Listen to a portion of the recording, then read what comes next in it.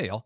In this video, we're gonna make a ladybug that changes color and jumps around every time we click on her.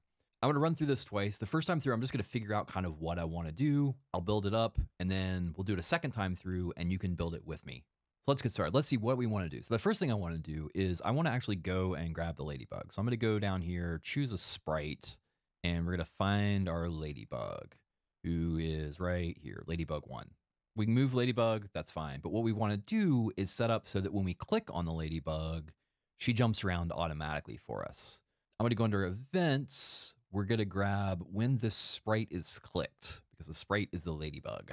We can make a bunch of progress pretty quickly by going to Motion here and say, go to Random Position. So every time we click on the sprite or on the Ladybug, she'll jump to a new position for us. Kind of all over the place. Sometimes farther, sometimes closer. Next up, color. Color is going to be under looks. We want change color effect by 25. So we're jumping around and we're changing color. Next up, I think I want this ladybug to look in different directions. Like I like that I've got her jumping around and her changing colors, but I think it'd be better if she was looking in different directions. So under motion, we have point in direction. And I've got point in direction and point towards. Point towards just goes to the mouse pointer, but like that wouldn't always do great. Oh, actually, let's try that. I'm going to try that for a second. I want to see what this does. Because if we jump to a random position and then point towards the mouse pointer, she should look at wherever oh, that's actually not bad. I don't mind that at all. It's kind of confusing actually, because she looks where the mouse is and then I have to go get her and like I want to click where I want her to go, but she keeps looking back to where she was. That's a little confusing for me. Okay. Interesting. I'll keep that in my brain for later, but I'm not going to use that right now. We're going to run a different one. We're going to pull point towards out, delete that, and we're going to go grab point in direction. And the way point in direction works is if I click on this, it gives me a little arrow that I can point around this kind of clock face. And the direction that I'm pointing that arrow changes the number up here, which then changes the direction that our ladybug friend's going to look. So if I'm here, and I've got it down into the right here, she looks that direction every time. And if I click and I move it and go up and to the left, she looks up and to the left every time.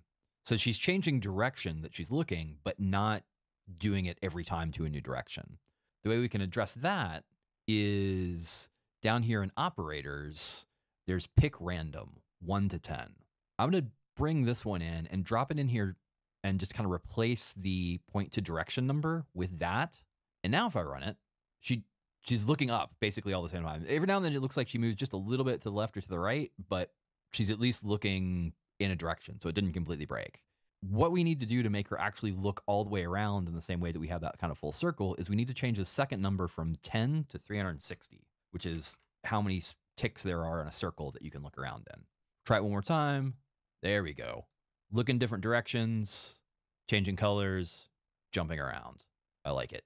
There's one other aspect of this that I think I want to add in here, though, which is as I click, she jumps instantly. Like it's just like, bam, right there. I think what I want to do is have her disappear instantly, but then fade in as she picks up her new position. I'm not sure what that's going to look like. We're going to take a look at this and see what this looks like. We're going to the random position. We're picking direction. We're picking our color. We've got those things in place. Let's add some more stuff in here. So when I click the sprite, I'm actually going to hide the sprite. And so the first time I click, I think she's going to disappear. Oop, right. And now I'm just going to put shh. Oh, actually, no, let's not do hide. Let's do this. Let's take this out and let's go. I'm going to turn her back on right here with this eyeball looking button so we can see her again. And the way that I'm going to change her visibility, if we can see her or not, is I'm going to use this change color effect again. So we've already got change color effect by 25. But I'm going to switch this with the little triangle to ghost. And ghost, we'll just do this here for a second by itself. If I change ghost to 0 and click, nothing happens. But if I change ghost to, let's say 80, our ladybug fades way out. And if I go to 100, fades all the way out, just completely disappears.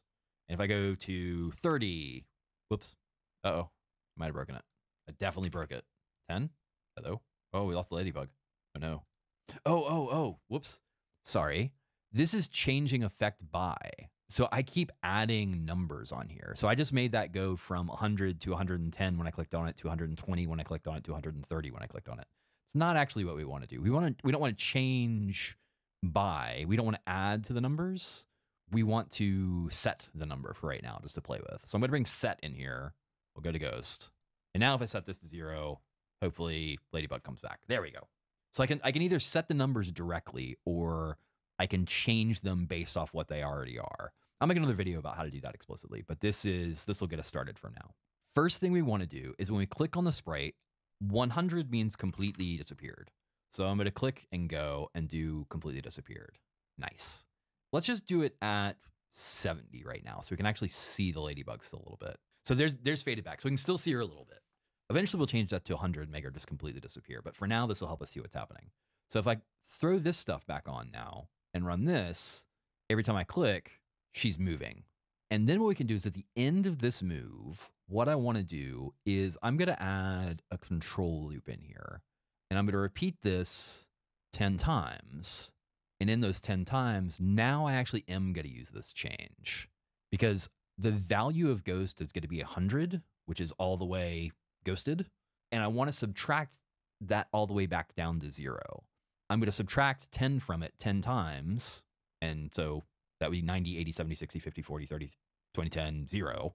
And that should make her show back up. Yeah, it happened instantly. There's another thing we need to do in here, which is this.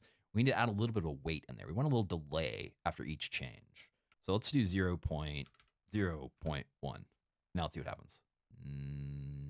Definitely didn't work. Change ghost effect by oh, I got a -10. Aha, there we go. Take 2. Now fading back in. And so if we switch this now to 100, now that we've got everything up here, that'll be the full ghost effect. So what should happen, I think, is when I click on her, she'll disappear and then fade in the new location and the new color. Whoop. Whoop. I'm going to make another minor change here. She's fading in a little slower than I want.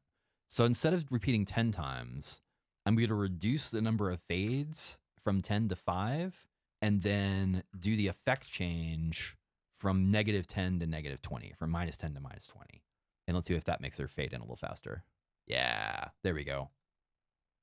So now what we'll do is I'll start this over. We'll actually go through it step by step because that was the experimentation to figure out what we wanted to do a little bit. Now we'll go through and actually just build the project together. You can build it with me and we'll just do it piece by piece now that we know specifically what we want to have happen. All right, so here we go. We can get started and do this together. First thing we're going to do, we're going to go grab our sprite. So down in sprites, we'll go scroll down until we find Ladybug. Ladybug 1 right here. Got it. So we know we want to start in events with when this sprite is clicked, because when we click on the Ladybug, we want the Ladybug to do the thing. And next up, we're going to go look under looks. In looks, we want to change the ghost effect to 100. The block starts out as set color effect to. We'll grab that, click the triangle and change color to ghost, and we'll change the 0 to 100. So if we click now, disappears. Let's go ahead and add in random position. Motion, random position, boop. The thing where we goofed is we can't see the Ladybug anymore. So if I click stop, I can see him again. Next up, point and direction. We need to change the direction that we want to go looking. Actually, you know what? Here, let's take this out. Let's take this out so we can see this. We'll add the ghost effect in last. We're going to do point direction now. Whoops. Yeah, point direction. And if we click our button now, Ladybug's moving. Cool, cool. We need to add the randomness to it. We're going to come here, grab random, and drop that in.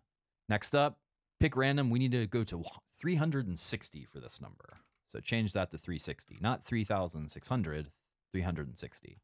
Clicking on the little header block, we're seeing most of what we need to see happen. The last thing we need to do in terms of the styling is under looks, we want to go grab the set color effect. No, I'm sorry, change color effect by 25 and push this right there. Clicking that, working great. Now we get to put in the ghost stuff. So here comes the ghost. We're going to drop this into this slot, which it should just kind of open up for us. And now when we click, it'll disappear. Boop, gone. We can go into our control section. Under control, we'll grab our repeat and repeat. We want to do a 5 for the repeat. inside the 5, let's just go ahead and get the Ladybug showing back up. We're going to click down, we're going to go to change, and we want to go to color effect by, and we'll switch this again to ghost effect by. And this time we need to go with minus numbers, so we'd go to -20. Ladybug should show back up now if I'm right. Let's add that weight in there. And that weight is going to be under control. We're going to go wait 1 second. Whoops. We're going to click and drag it. And now we want to change this to 0.1 and click. And there we go. Got it. There is our jumping, color changing Ladybug. Good stuff.